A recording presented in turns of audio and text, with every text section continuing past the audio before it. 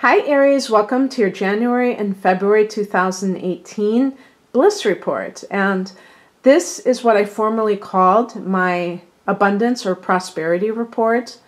And the reason I changed the name is that I want to kind of broaden the scope instead of just talking about, oh, when is going to be a good time for you to make money or to have good things in your career? Are you going to be able to have them in the next couple of months? I wanted to kind of get you thinking about how you would follow your bliss. What are the things that make you happy that you would like to pursue in 2018? And this particular report is for the first 2 months, so I will be doing more of these. But I don't want to just look at it from the perspective of kind of the financial arena. And I'm not going to be covering love because I do separate love readings every month. Those readings should be out in about a week, give or take a couple of days. So I want to just focus on your dreams and what you would like to bring into your reality in 2018. But that could have nothing to do with the money that you earn, the job title that you hold. You may be perfectly fine in whatever it is that you're doing, and you've resigned yourself to the fact that you're going to be doing this probably for the rest of your working life. And that's fine. If it doesn't bother you to go to a particular office, you may have come to terms with this somewhere along the line, that you were comfortable in this particular groove and that you just want to stay there because you feel a sense of continuity. And maybe there are other things, though, that you want to achieve that are separate from this. And so that's kind of where this is going. And I actually prefer these types of readings than a straight forecast, because I think that people get too caught up in dates and predictions, and it really takes away your own sense of what you are going to do about a situation, your initiative. And I think it's very important to encourage initiative, because so many times with tarot readings, astrology readings, it can give people license to be passive and to then blame a certain transit for their failures. And I just think that's not really a good thing at all for me to promote either. So I have 3 different decks that I'm going to be drawing cards from, and I will, go into that in a minute, but I did want to read a quote that I had chosen specifically for your sign, Aries. And it happens to deal with patience, because I think that this is one area where Aries people can shoot themselves in the foot, is being too impatient, and whether it's with another person, being too pushy and then the other person is driven away, or trying to make something happen and it's just not flowing properly. This is by Osho, who was a very profound teacher, in my opinion. And I'm not going to read all of it, but one of the things he mentions is about, he goes, there are trees in America thousands of years old. They take such a long time to grow that the seed remains under the soil for years before it sprouts. I didn't know that. I didn't know that some trees are, they don't germinate for so long. The baser pleasures of this life are quickly attainable, but they vanish as quickly. Remember the equation: the quicker attained, the earlier lost. If you want to attain God, you will have to practice infinite patience. And remember another fact: the more patiently you observe, the earlier you attain. The more you rush, the later you attain. You are the cause of the delay. Why does this happen? Because the more patient you are, the deeper inside you go. Impatience is characteristic of a shallow person. It is a sign of childishness. When little children plant a mango seed, after an hour they take it out to see whether it has sprouted yet. Then they put it back in the soil. Again, they remove it to see whether it has sprouted, and again they return it to the soil. That seed will never sprout. So the point is that at a certain point, you have to allow for things to take on their own. And that requires patience, and I think patience requires faith. And it's possible that some Aries people are a little bit too pushy because they don't believe that it's going to happen. But also because you happen to be very enthusiastic about life and you want things to transpire. You're very future-oriented.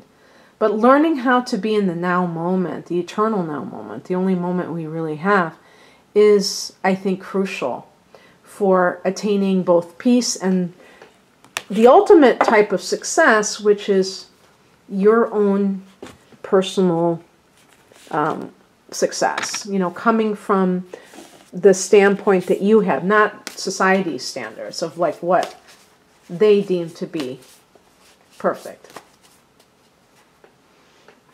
Okay, so we're going to start with the tarot deck. Just do a very simple spread. I'll explain it after I've done it. Again, this is for January and February.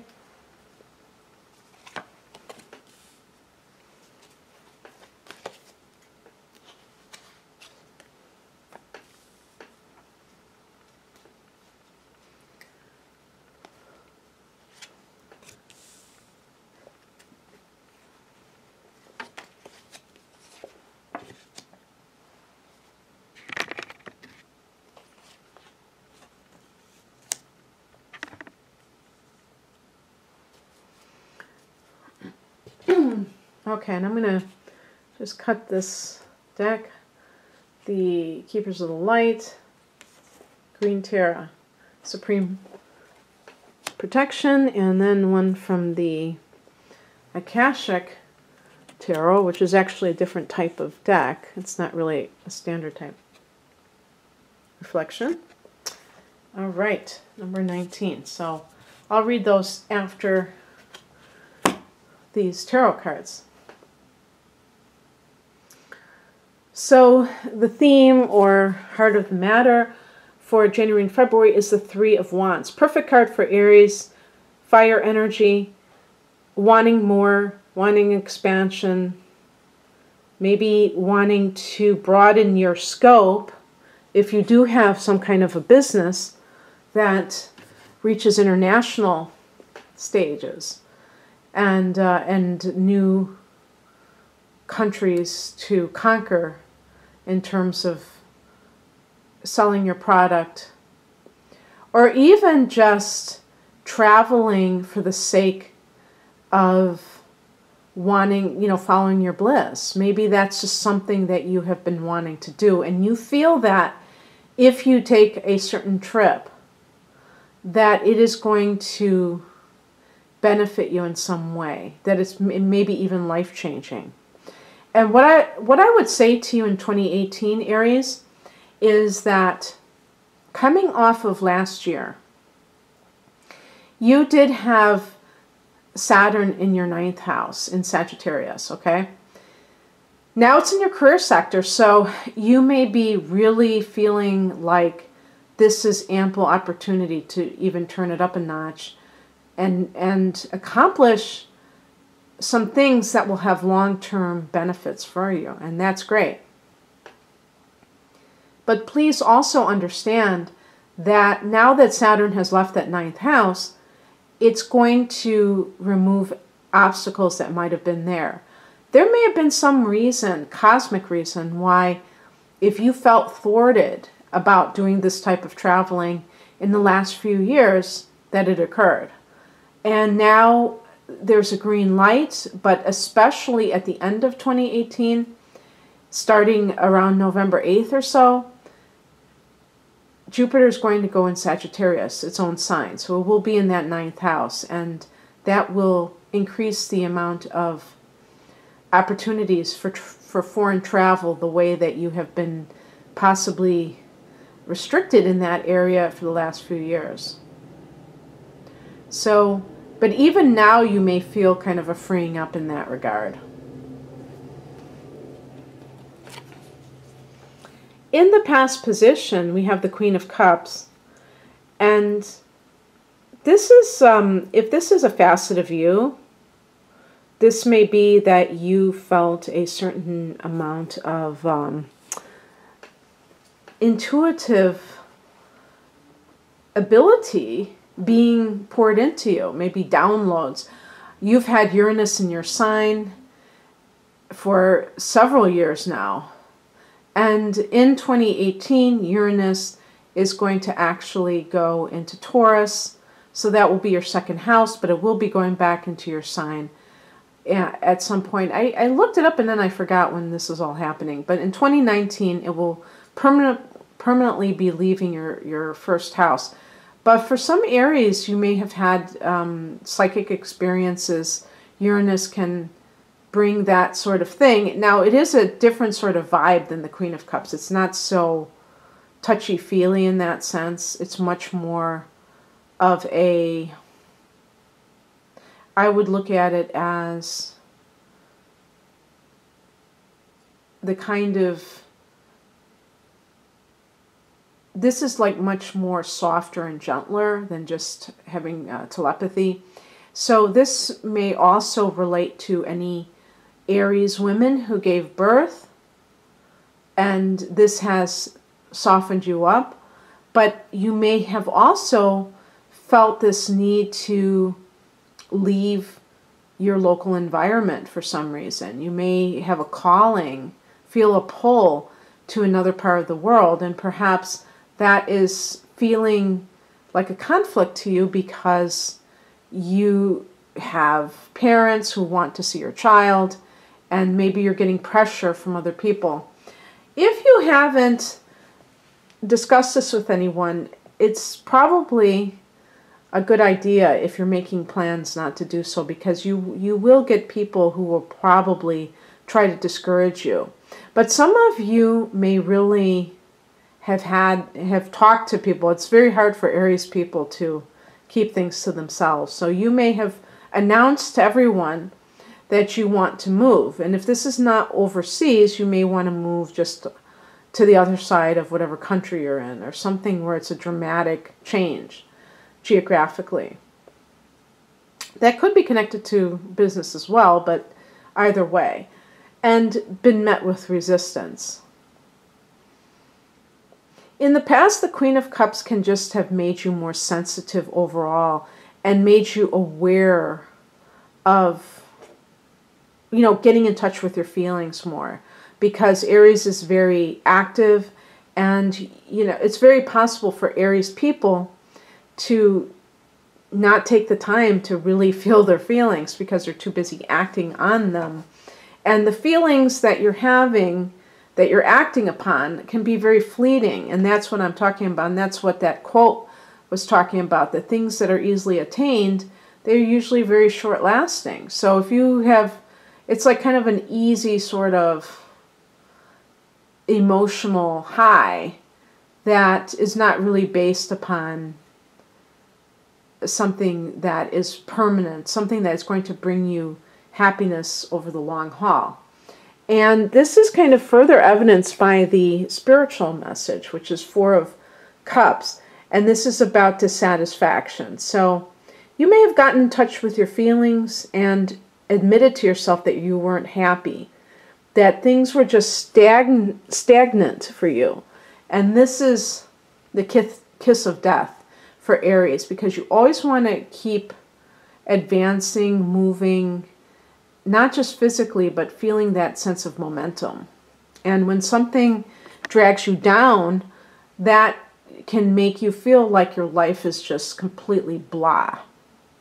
And that's what that card can really reveal, is that, and as a spiritual message, it's letting you know that you can call the shots. If you don't feel happy about where you are, you can change that.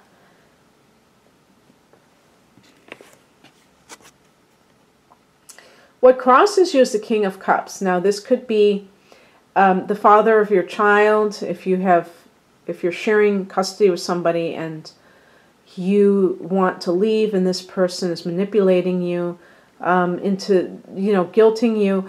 Obviously, if you share a child with someone, that has to be taken into account. It can be a father or some male authority. It's funny, I just got a message from someone who said that they were unsubscribing from me because I'm too sexist against men, and that is not true. When I say these things, it's not to bash men. I can say them just as easily about women. But if I get a card that's associated with a man and it's in the challenge position, then I have to look at the challenging aspects of that person. Usually court cards are actual people. And so there could be somebody in your life. It could be like a boss too. Maybe your boss doesn't want you to go. And they're trying to do everything they can to guilt you, manipulate you. And the point isn't the exact situation and how it applies for you, Aries. It's to look at what is that energy behind the King of Cups in reverse. It's actually anyone who, especially in a parental capacity, it could even be like a facet of a mother, if the mother especially is very domineering. But anyone who tries to use emotions to keep you feeling obligated to them. I'm not talking about somebody expressing their emotions to you and saying, I'm going to be so sad if you leave, I want you to stay here. But somebody who is just thinking of themselves and what they want and not thinking about what would make you happy. By the way, the Three of Wands is about, let's not just look at it as being, wanting to travel the world. It can be just wanting to broaden your horizon. So if you live someplace, let's say you live in a very small town and you've always wanted to live in a big city, and maybe there's a specific one where, it doesn't even have to be the nearest big city to you. It could be somewhere else. So people around you who still live in that area are naturally going to resist if you tell them these things, not only because they are going to probably miss you, but also because it challenges their actions, what they have done with their life. And this is where people get tripped up. They think they're doing something wrong, but really you're just helping to allow them to be inspired by you. People who are striving positively in their life will take your actions as a positive thing for their life. They're not going to just denounce you as somebody who is abandoning them or making it all about them. They will look at you in a good light and they will say good things to you. They may be sad that you're going, but they will understand. The Three of Wands can also be about you wanting to have your own business. And not just because you want to make money or you want to control your actions, but you may have something you really want to express. And this is the only way to have that freedom of expression. You may want freedom of movement too. Freedom to create your own hours and to do your own thing. That certainly could be what is happening. So the advice is the Page of Swords, and this is a card about investigating everything. If you're going to move, investigating every possible thing. Is it, how are you going, what's going to be your transportation situation? If you don't have a car, is there good transportation? Are, looking things up online. We have such an amazing world these days. We don't have to just be in the dark. We can actually find out things ahead of time. You could even look on the Google, what is it called? Is it Google Earth? You could even look to see what the streets are like, if they have sidewalks. if that's something that you like to do is walk and you don't want to have to be dependent on a car. You can just see, does it look like a nice neighborhood, the place that you're planning on living? And also, what kind of stores are there going to be? Produce markets? Are you, or are they just mainly fast food places because it's in the middle of nowhere and whatever? So all of these things are important. Also, if you get a job offer somewhere else, just don't take people's word for it. Make sure that the company is reputable. You know the drill. You may even have some situation where you have to hire a lawyer. The Page of Swords may be more of a private detective or somebody. If this is a situation with a boss who is maybe not giving you a severance pay if you want to leave, the Page of Swords can be about investigating that. Either you do it yourself or you could hire somebody to find out if they are doing something that's illegal. And the outcome is the Page of Pentacles, which is a message. This can be a message too, the Page of Swords, but it could be kind of a sharp message, sharp communication. This is related to financial things. So this is also the card of the student. And some people, I was going to say depending on age, but not necessarily, because you may even be going to school as a middle-aged person for a specific endorsement or certification. But the Page of Pentacles can indicate receiving a small amount of money, but this could be money that you need in order to further your accomplishments, whatever it is that you're trying to do. There can be some kind of situation involving hearing about a job, starting a new job, and this may be in some other environment. And maybe that is the bridge that allows you to go there without too many worries, because you actually receive a job offer in another city, in another country. And that is the final green light from the universe that this is going to happen for you. So let's take a look at these oracle cards. This is actually called the Akashic Tarot, but it does not have the same amount of cards. This one is Reflection. And I'm going to read from the booklet.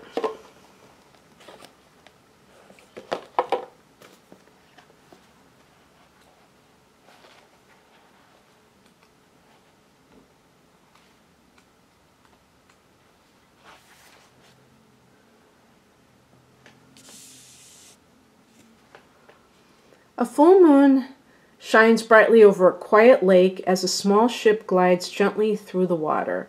The glow of the ship's lantern is reflected on the lake's surface, along with the moonlight from above. This card can sometimes show a trip. Okay, you guys. Particularly a trip over or by water. More important, it can reveal that you now have a direct line to your psychic gifts. Mic drop. You are also more aware of your emotions and more reflective of them. That's Queen of Cups too.